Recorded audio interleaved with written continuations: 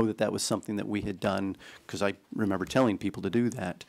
I don't recall any statistics that suggested that our use of that was as robust as I would have liked, nor that I would have concluded that that's what caused this decrease.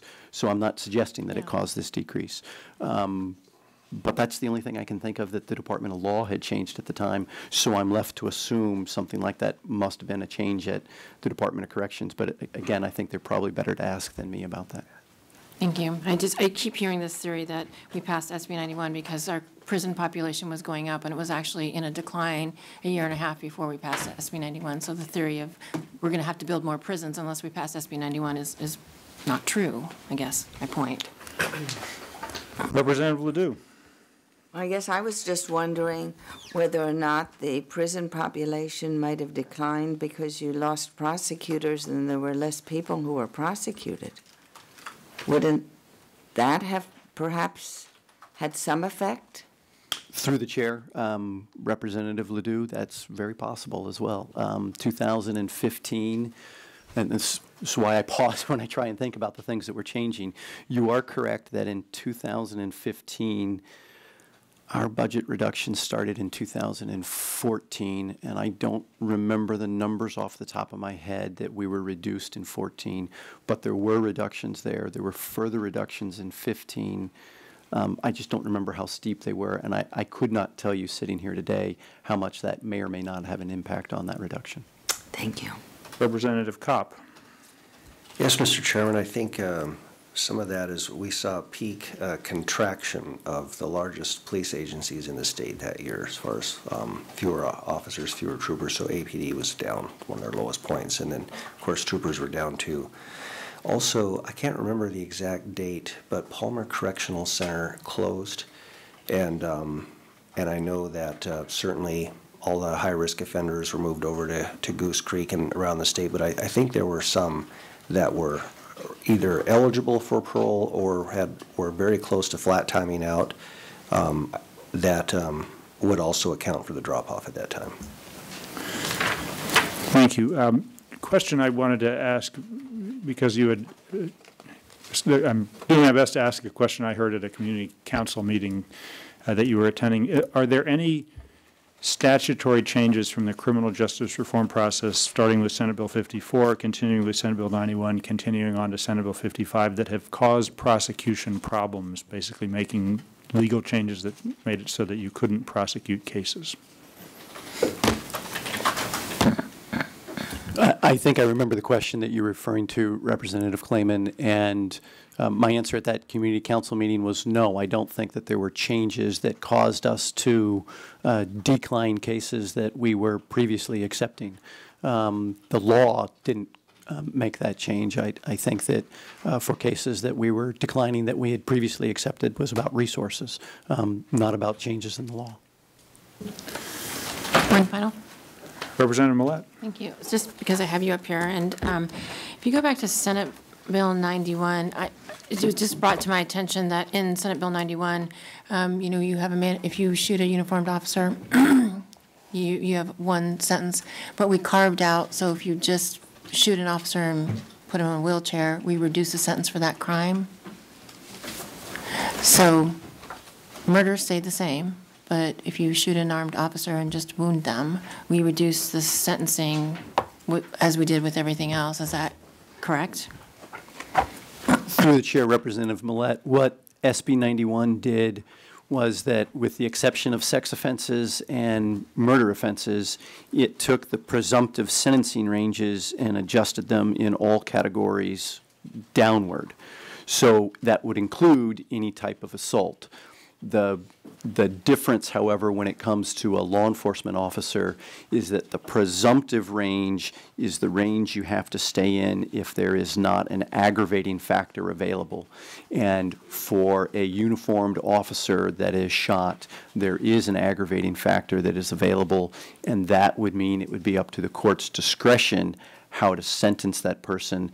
The presumptive ranges are still reduced, but that aggravator would allow a court to go above the presumptive range before any criminal justice reform occurred and after criminal justice reform occurred, and the maximum penalties did not change. So I don't know if I've answered the question or not, but that's the framework that I think. So we did, Representative Miller? so we did, it went from 7 to 5 and 11 to 9. So from Department of Law's position, carving out that uniformed officer to put it back where it was to 7 to 11 years, was that a reasonable for uniformed officers thing to do, to put it back, so just have a carve out for that crime? I mean, we carve out uniformed officers other places. Why wouldn't we carve out that since? Through the chair, Representative Millett, the numbers you just gave me of those presumptive ranges are not presumptive ranges. Those are, well, I want to make sure that I say this accurately. There are presumptive ranges that are standard, and then there are aggravators. But in addition to aggravators, there's something else called special circumstances in sentencing. And special circumstances can adjust the presumptive range up slightly, but that's different than the aggravating factor. I don't have the statute book in front of me at the moment, but the special circumstances, I don't recall dealt with uniform officers. I recall special circumstances being things like being in possession of a firearm, I think is one of them. And so... Dangerous instrument. A dangerous instrument, right. That's what I'm referring to. And so the way those two things interact is that you cannot have a special circumstance that enhances a sentence when the description, the element of that special circumstances, the use or possession of that dangerous instrument is also an element in the underlying crime. So they can't stack together to create something that's more. And the same concept exists with aggravators. So I'm not sure that the special circumstance applies to the scenario that you're describing to me, but I would need to sit down with the statutes and walk through that again, just to make sure I'm right. I'll send you a question on that, just that specific, I'd like to see it carved out to have it go back to. So a question with regard to the uniformed officers, which includes firefighters, EMTs, paramedics, anybody that's essentially a first responder. In your experience in the Department of Law, has there ever been a time in which an assault, not a murder, but an assault is directed at a uniformed first responder of any sort in which the department declined to pursue the aggravating factor that would give the judge the fullest range of sentencing discretion? To the chair, I will tell you that my position as the director of the criminal division means that I supervise all the prosecutors in the state. I'm only asking what you're aware of. I'm not asking you to categorically. I'm just trying. No, I appreciate that, and that's what I want to say is that I don't review every single case, but I am unaware of a circumstance in which there was a first responder that we wouldn't file an aggravator like that and attempt to pursue it. But I'm not telling you that it's never happened because I don't review every single case in the department. Representative Ledoux. Two questions, actually. So these aggravating factors, am I correct that one would have to knowingly endanger an officer in order for the aggravating factor to go into effect, as opposed to recklessly endanger an officer? And isn't it harder to prove knowingly than recklessly? I mean, obviously it is. Through the chair, Representative Ledoux, let me take those in reverse order. The reckless versus knowing, what you're talking about is the mental state, otherwise known as the mens rea. You are correct that knowingly is a higher standard. I don't know that that necessarily means that it's harder to prove, but it's certainly a higher standard that has to be proved. Whether it's easier or less difficult to prove really depends on the facts of the case. The first question you were asking me was, I'm sorry, now I've lost it. So, want to repeat the question, Representative Ledoux? I mean, don't you have to knowingly for the aggravator? Through the chair, Representative Ledoux, I don't know off the top of my head if it's required to show knowingly or not. That's an interesting legal question that I would want to look at the statutes and look at the case law to tell you whether I thought it had to be knowingly or not. I certainly understand the premise that you're describing for me. Thank you. So, and the statute answers the question for me. Thank you, Ms. Schroeder. The statute found at Alaska Statute 1255-155, subsection C13, says the defendant knowingly directed it. So it's right in the statute where it's required to be knowingly. So then let's get back to the higher bar versus higher, easier or harder to prove.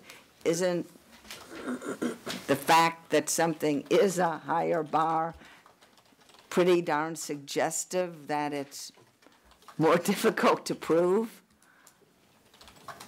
I mean, that's kind of what a higher bar is, I think.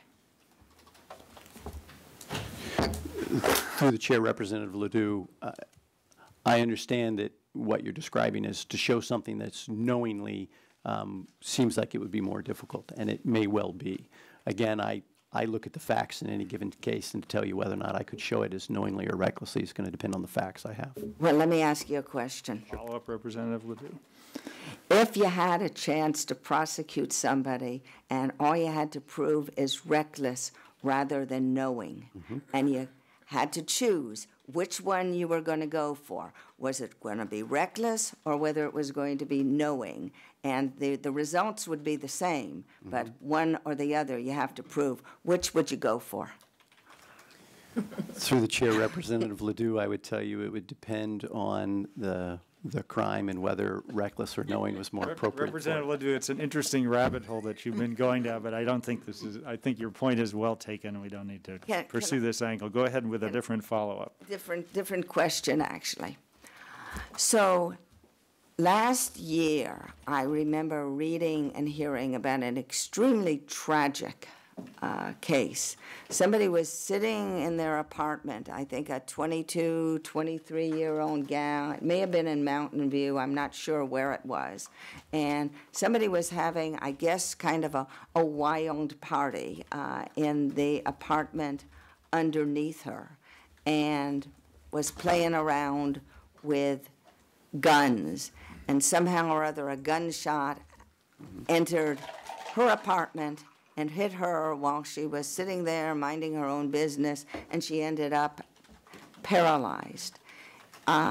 Is there any difference in sentence or crime which those people may or may not have been charged with now that Senate Bill 91 went into effect than it would have been prior to Senate Bill 91? Through the chair, Representative Ledoux, the answer is yes. And what's the difference? The difference is that the presumptive ranges were lowered. Actually, I think the question was elements of the crime to prove the crime, not the punishment. If Actually, it was both. Okay. Go ahead. So through the chair, Representative Ledoux, the elements to that crime have not changed at all. That there was nothing in SB 91 that touched on the elements of assault. But in terms of sentencing, the presumptive range would be lowered to tell you whether or not that impacts the ultimate sentence that's imposed would require a detailed factual analysis to determine if there were any other aggravators or mitigators that were available that could affect that presumptive range. And so without those details, I couldn't tell you that. But the presumptive ranges themselves were all lowered, and that would impact the case you And described. can you tell me what the presumptive, follow-up, thank you. Can you tell me what the presumptive ranges were prior to SB 91 and what the presumptive range is now that we have SB 91 with respect to that particular crime? I would just note, unless you actually can tell us what the actual charges were and what the person was convicted of, I think we should not try to go down this path today. So to the chair and through the chair to Representative Ledoux, I would have to do an analysis of the crime that I thought it would be. I was just getting ready to turn to the assault statutes to try and sort that out, but I don't know off the top of my head Shooting, hitting someone, causing serious physical injury, I'm guessing that's going to be in either an assault 1 or an assault 2, and I would need to look at the statutes to tell you which one it would be. In either situation, the presumptive ranges were adjusted downward. The other factors that would have to play into that is the presumptive range is also dependent upon the person's previous criminal history, whether or not they had prior felonies. And without knowing that information, I can't tell you the exact presumptive range that would apply to that scenario. Thank you. Okay, I don't see any other questions. Thank you very much.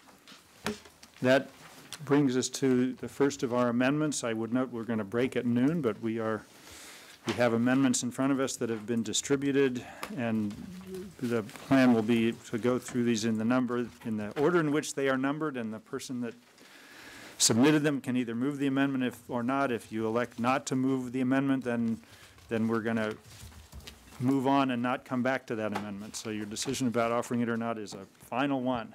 But Representative Millett, the number 1 is yours, and do you want to make amendment? Mr. Chair, I move amendment number 1. Object. Okay.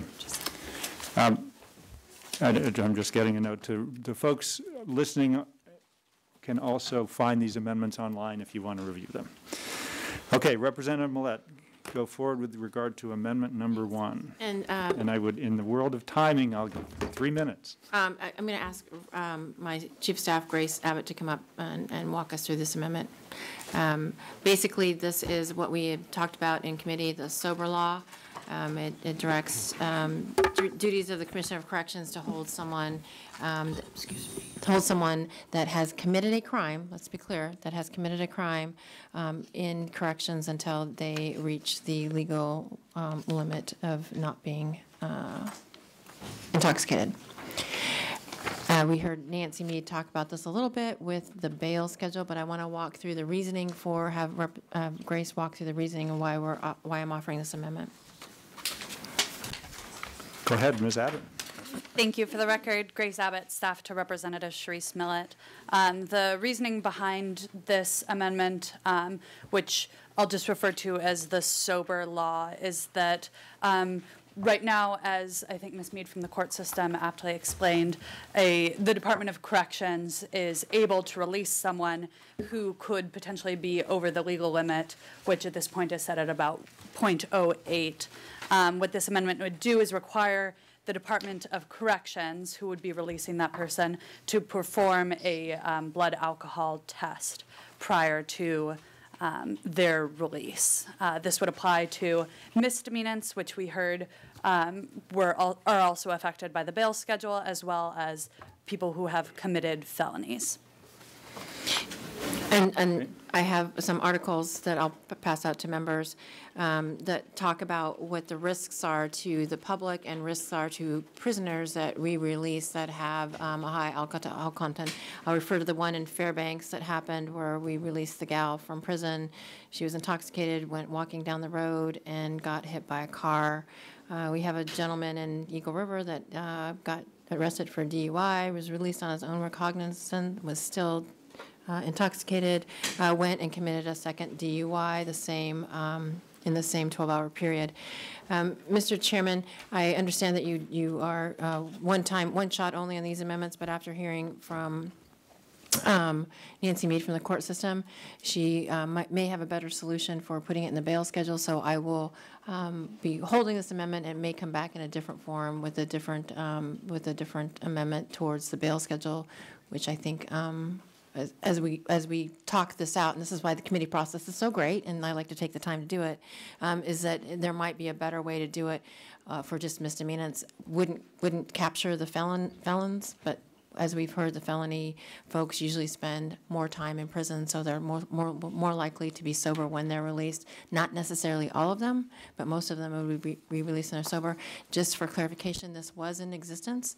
Anchorage Police Department used it, and other police departments used this until about a year and a half ago. It's a tool in the toolbox that I believe the troopers, and for me, the Anchorage Police Department would like to have back in their possession, but because it's not on the bail schedule and it's not a statute, they were informed they could not utilize this tool any longer. So the request came from APD and law enforcement that they would like to see this tool replaced. So amendment number 1 is withdrawn. Correct. And I would note, with regard to amendment number 1, I just received from Senator Coghill's office, which we'll copy and distribute, but we don't need to discuss now because the amendment's withdrawn, an opinion from legal counsel or alleged counsel regarding amendment number 1. I'll just note my own personal question that looks like an amendment number 1 if say my child was arrested for DWI and was in prison under this, was being held under this provision, they couldn't release that person to me as a sober adult to take them home. But that's another issue that Ms. Mead, I think, mentioned about sober third parties. Thank you. Yeah, she did bring that up, and with some other issues that we'll work on. Okay. I just bring those up. Amendment number 2. Oh. We've actually finished discussion. It's been withdrawn. She did withdraw it. You said it. No, she confirmed. Oh, I thought I said, is it withdrawn? And she said yes. Representative Ledoux? I would ask you to reconsider your thoughts about if somebody doesn't bring them up now, they can't bring them up later. I submitted all of my amendments because I thought it might be nice for everybody to have the opportunity to look at those amendments. I'm not sure which of my amendments I'm going to introduce now. I had figured that I would have the option, if I didn't introduce them now, to introduce them later. I've never been in the position where I couldn't introduce something later while it's still in the process for amendments to be introduced, just because I don't want to actually formally introduce it now. All right, well, in light of your observation, I think your point is well taken.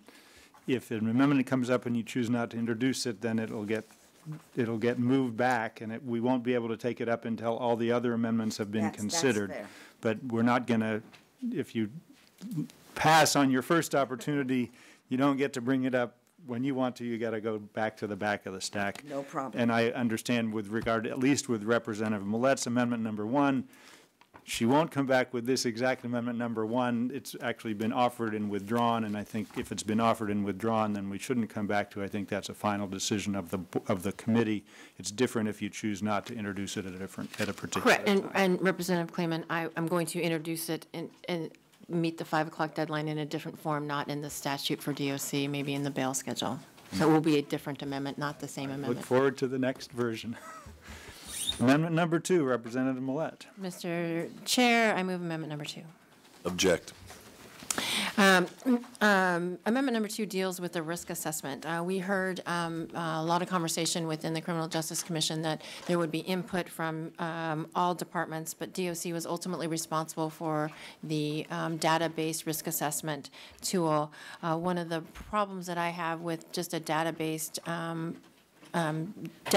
risk assessment, that there's nuances in Alaska and within our criminal code and within our experience with criminal justice that leads us to maybe broaden our scope to have other folks look at it. And I know that it's in consultation, but this just puts the commissioner to get approval from Department of Law, Department of Public Safety, the court system before implementing the risk assessment tool. This assures that public safety has the opportunity to look at the risk assessment if there's things that they are uncomfortable with or don't take into account or don't appear to be something that they feel will utilize or optimize the risk assessment. I want them to at least have some approval and some input in that. Same with the court system. So it's an approval basis. I know that Representative Eastman asked me about veto power. At this point in time, I think the broader scope and the broader look that we have at our risk assessment tool, the more successful it will be. I want the risk assessment tool. It's one of the reasons I had a hard time not voting for the bill, because I think the risk assessment tool is one of the things that's going to make this state and make our criminal justice system so much better. But I do want to have more input because I feel that we might be missing something, a voice or experience from public safety and from the court system and the Department of Law that might make the risk assessment more valuable and more successful. So I don't know, Grace, if you want to add anything else to what we've talked about. Ms. Abbott, anything to add? Once again, for the record, Grace Abbott, staff to Representative Millet. What this does is it creates some parity between the creation of the tool and the adoption of regulations for the implementation of the tool. So as those are entities involved in the regulation process, it follows that including them in the creation process would make some sense. It also follows fairly closely the recommendation from the original Justice Reinvestment Report created by the Criminal Justice Commission, and I'm happy to cite that. It's in recommendation number 2 from that report back in December of 2015. Discussion. Question? Representative Kopp. Actually, you're right. Questions first. Yeah, it's a question. Questions first and then discussion after questions. Adding the court system, and I guess the question would be for you, Grace, or Representative Millet. Adding the court system, could we have a separation of powers problem, seeking court system approval for a tool the executive branch is trying to implement for risk assessment? Once again, for the record, Grace Abbott, staff to Representative Millet. Through the chair, Representative Kopp. At this point, we haven't been alerted to when our council hasn't flagged it for us. I would defer to the attorneys in the room as to whether or not that could potentially occur, but at this point, it hasn't been flagged for us by our own council, or drafters, rather. Okay. Other questions? Yeah. Representative Kopp, yeah. follow. The Department of Law and the Department of Public Safety and the court system, are they represented on the Criminal Justice Commission now? Because that's a question. Through the chair, Representative Kopp, once again, Grace Abbott. I believe they are, both in assistants and staff and their representatives, but it falls under I can confirm that, yes, they are. Fair enough. But it falls under the Department of Corrections to create and develop the tool at this point. Okay, thank you. Any other questions? Seeing no other questions, any discussion as to amendment number 2? Representative Eastman.